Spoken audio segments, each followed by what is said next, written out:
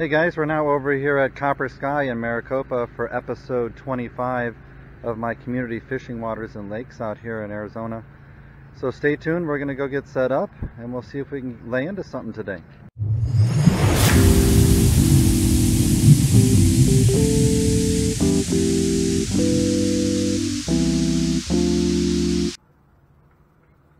Well, now it's just after 7 a.m. guys. We're here at the Copper Sky here in Maricopa. This is the second community fishing waters out here. The first one is Pecana, which is a pond. And now this is Copper Sky. This is a lake, which is 5 acres. Since it's still early, we do have a lot of grass and debris. Sometimes it's difficult to fish this one. So I'm going to start with some topwater, whopper plopper here. My goal today is to try to catch a bass, a bluegill, and a catfish. So let's try to get one of all three. The trout will be stocked, and most of these ponds come in November, so another month before they start putting trout in these lakes and ponds. But today I want to see what we can get. I want to try to get, there should be bass in here, definitely bluegill and catfish, I know that. They just started stocking catfish again, restocking this past month in most of these ponds. So those are two things I've had really good luck with here, is bluegills and catfish. Bass, not so much luck. I haven't had much luck with bass. Never caught one here. But I can honestly say I haven't fished it as much as Pecana, which is much closer to my house. So let's see if we can actually lay into our first Copper Sky bass today. And since it's early, I'm going to start with this topwater.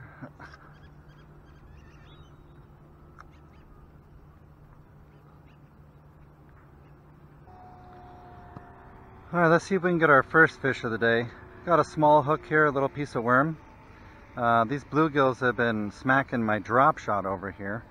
So the hot dog that I put on my catfish pole was gone without even a ring of the bell.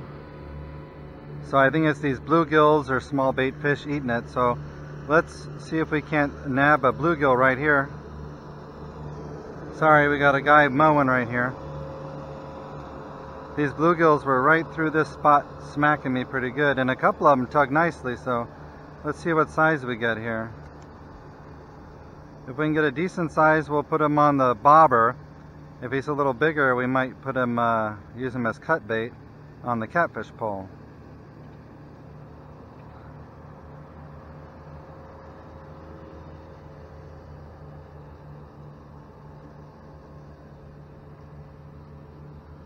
I'm just going to kind of walk this through here like this. I'm going to kind of troll this, jigging it a little bit. There were lots of the bluegills. It's hard to see in this murky water, but every once in a while I see them come up to the surface, so there definitely is plenty of them out here.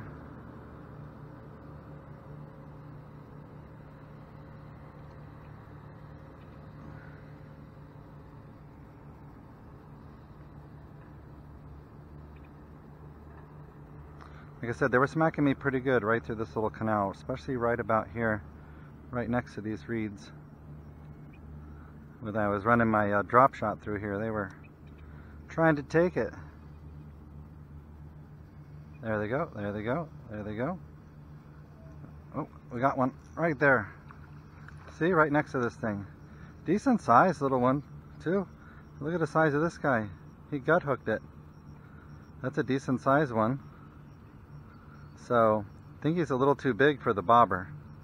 Probably just going to have to use him for cut bait, especially since he gut hooked it. You can see him bleeding there on the side. But the bluegills in this pond are definitely bigger than the ones over at Pecana. Just like that. And I'm not going to cut him up just yet. I'm going to let him struggle until he dies. He's bleeding already pretty good, so hopefully that'll attract a decent catfish. Let's chuck him out there. This is when I wish I brought my bungee cord, just in case we get a big smack. But I do have the slack fairly loose on this thing, just in case we get a big hit. So I'm going to leave this down here, mainly as far down as I can, so it doesn't get yanked into the water. Let's grab our bell. So we got the bluegill out of the way. We were able to get a bluegill today. He's putting up quite a fight out there already. So, yeah, he's struggling pretty good out there on that. So we'll keep an eye on this pole. I had gotten this bobber pole set up with a hook just in case we got a small enough one to put on the bobber. So I'll save this for maybe next time. Yeah, he's going to be jerking around a little bit there, so we'll let him do his thing. The struggling out there with him bleeding ought to be helpful. So we'll let him go like this for probably, I don't know, 10-15 minutes until we kind of notice the struggling has stopped. And if he doesn't attract any attention that way, then we'll go ahead and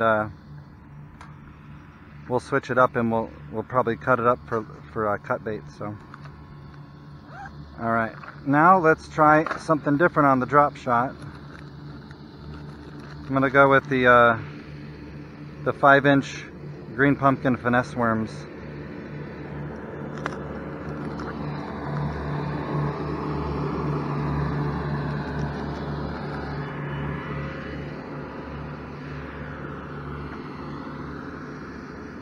And I'm actually going to hook these a little differently than I normally do on a drop shot, because as you can see, picking up like weeds and stuff going through there, you know, I'd love to be able to throw like a wacky rig or something else, but I'm just going to keep getting snagged on these reeds and weeds. So what I'm going to try to do is almost Texas rig it onto this drop shot.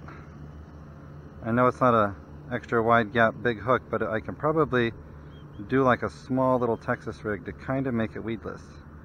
So I'm just barely putting the tip of the head through there. I'm going to wrap it around.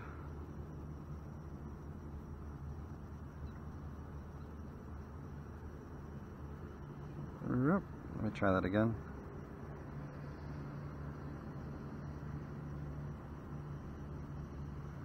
There we go. That's the way I want it. Perfect. And then I'm just going to kind of do it, like I said, like a Texas rig. I'm going to pull it through the body and just have it barely sticking out. Kind of like that little Texas rig right there with the drop shot hook. It's a very small hook, but this way it might work better. I think mainly the weight's been getting hung up, but I'm going to try this setup and see how it goes through these weeds a little better while we're waiting on this bluegill to do his job. So we want to get 3 fish today at least. Wanted to get a bluegill, catfish, and a bass. So far we got the bluegill, which kind of knew that would be the easiest one, but now we can see if we can use the bluegill to either get us a bass or a catfish. While I'm gone, me and my family are going out to Ruidoso, New Mexico to visit my mother-in-law. And so we're going to be going out there. There's 2 lakes real close to where we're going, so I plan on hopefully fishing at least 1 or 2 of the lakes up by Ruidoso while we're gone. And then when I get back, maybe I'll have some footage, if depending how we do. The weather there is definitely going to be a lot cooler than here. It's about 7,000 feet elevation, like the rim or like Flagstaff. And it looks like the temperatures up there are going to be like mid to low 60s during the day, and you know, mid to low 40s at night. So ought to be a little chillier up there, but other than that, it looks like it's going to be sunny and nice. So I'm really looking forward to getting out there. I think most of those lakes are trout and maybe smallmouth, which I haven't caught a smallmouth before, so that'd be kind of cool. Oh, we just got a nice little tug on that. Again, there's a lot of bluegills, decent sized bluegills here, so that might have just been a bluegill giving me a Yankee spanky. Okay, I'm going to try this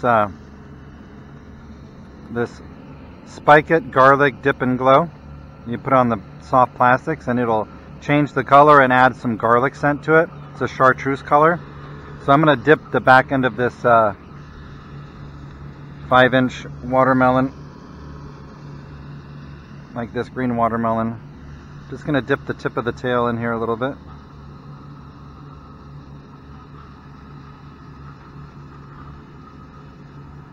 And you can see how it changed the color there. It's going to add some scent to it.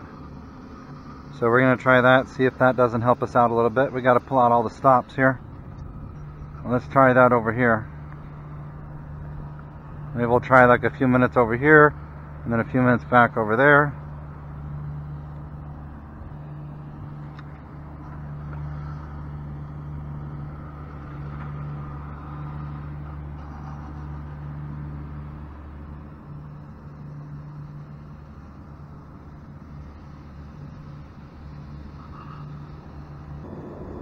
The line's moving, line's moving. What do we got? Oh, I think we got one. We got our first bass.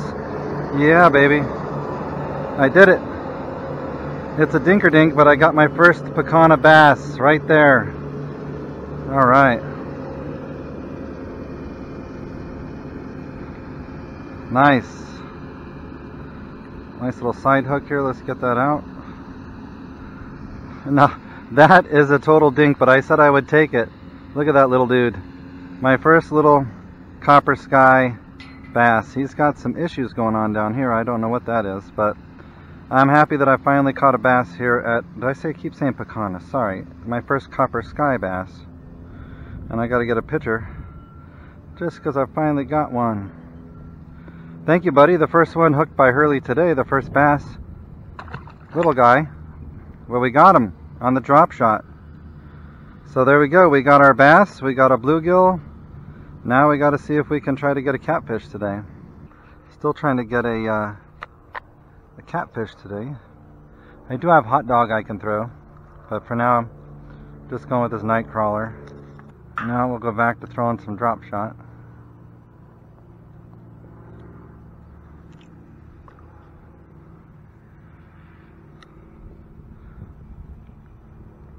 It is 10 o'clock, so we're right in that transition period again between 10 and 12. So I'm going to try to go out a little deeper and work it a little slower.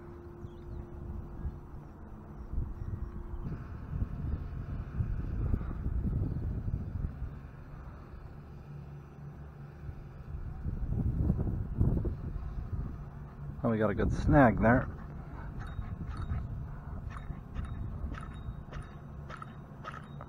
Looks like we might have to do some push-ups today.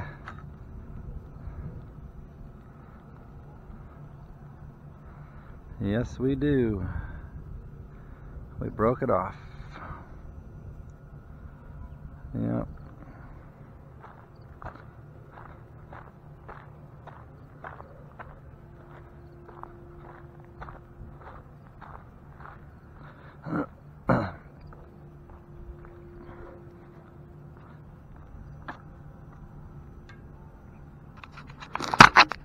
Yeah, we broke off. Time for some pushy-ups. 1, 2, 3, 4, 5, 6, 7, 8, 9, 10. Alright. Time to retie and get back out there. Well, thanks for checking out episode 25 here over at Copper Sky Park here in Maricopa. Today we were able to get a bluegill and my first bass over here, but no luck with the catfish. I was told by a local here they saw him stalking catfish on Tuesday, 2 days ago. So there's definitely catfish in here. I just didn't have any luck with worms or hot dogs. They kept getting eaten by the bluegills before the channel catfish could find them. So thanks for sticking around till the end. I'll see you guys in the next video. Don't forget to give me a thumbs up, and then I will see you next time.